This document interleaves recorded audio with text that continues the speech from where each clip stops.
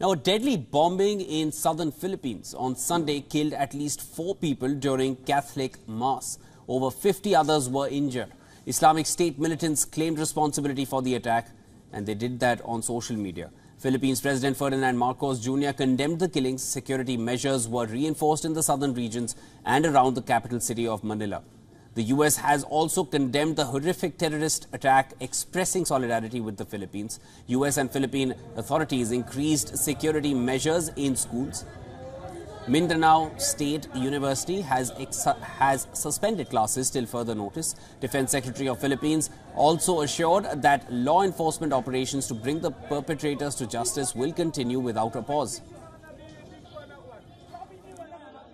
We shall leave no stone unturned in order to root out the perpetrators of this heinous crime. Let us remember that this was done in a religious occasion in Marawi, and the intent really to foment terrorist activity,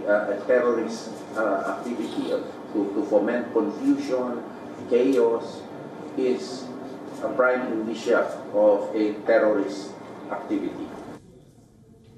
Meanwhile, survivors of the bombing shared harrowing accounts from their hospital beds.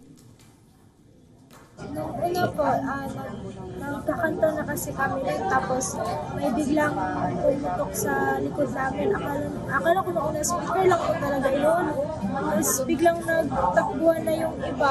Ako, yung kasama ko, medyo nadapa pa kami. Tapos sabi ko na, kahit tumakbo ka talaga, kaya yun lang po talaga naalala ko na paglabas ko ng gym, dun po ako nadapa.